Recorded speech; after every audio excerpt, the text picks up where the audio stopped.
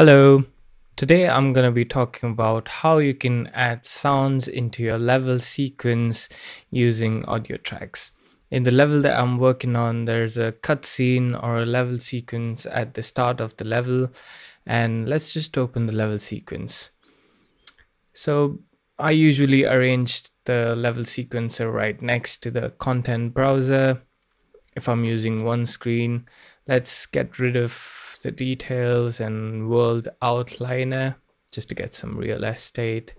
And we're gonna switch our default viewport to cinematic viewport here.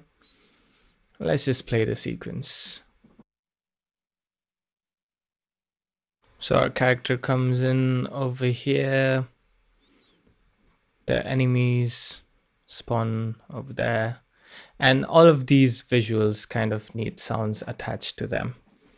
So how do we do this?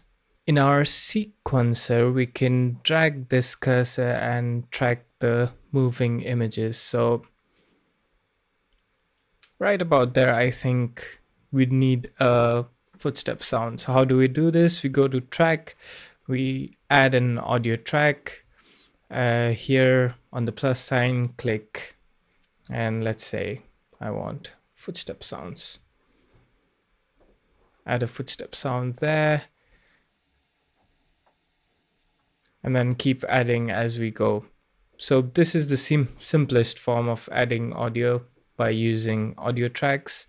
In my next video, I will talk about how you can use animations and embed sounds in those to the level sequences as well.